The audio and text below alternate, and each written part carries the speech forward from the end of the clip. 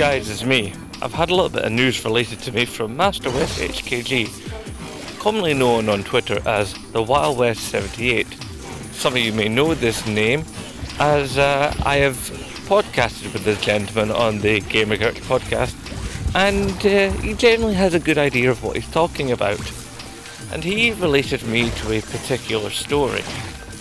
The story basically is on a website called Hard Knock Games. I think he may have something to do with the website, he may have run it, I don't know.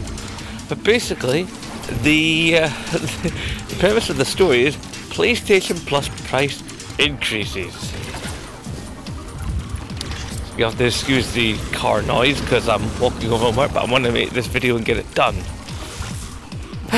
Starting September 22nd, Sony will increase the price of PlayStation Plus for 12-month prices were $49.99 will increase $10 more, and for 3 months the price was $17.99 will increase to $24.99. Again, these prices will take effect on September 22nd,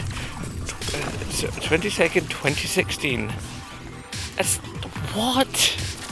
You already raised the prices in North America, you raised the prices in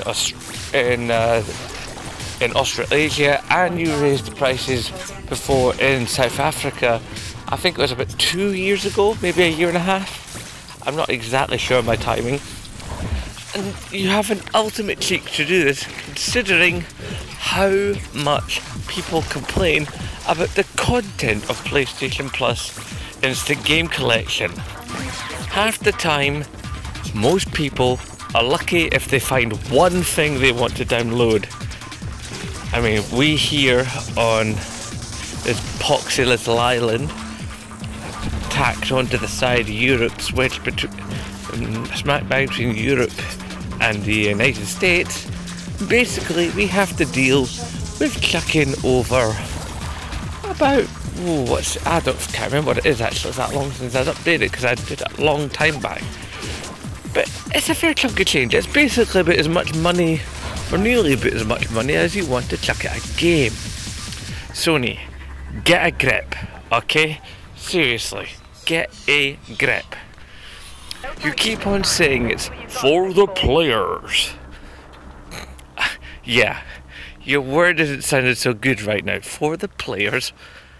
Really?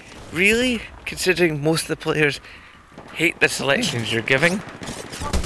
And quite frankly, we're getting a little tired of not being listened to. I mean, you finally gave us folders for our games.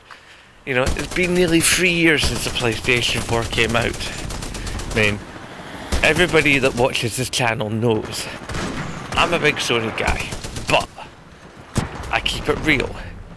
I always keep it real. If Sony are going to be doing shady stuff, then I'm going to shout it from the highest hill, or at least from YouTube.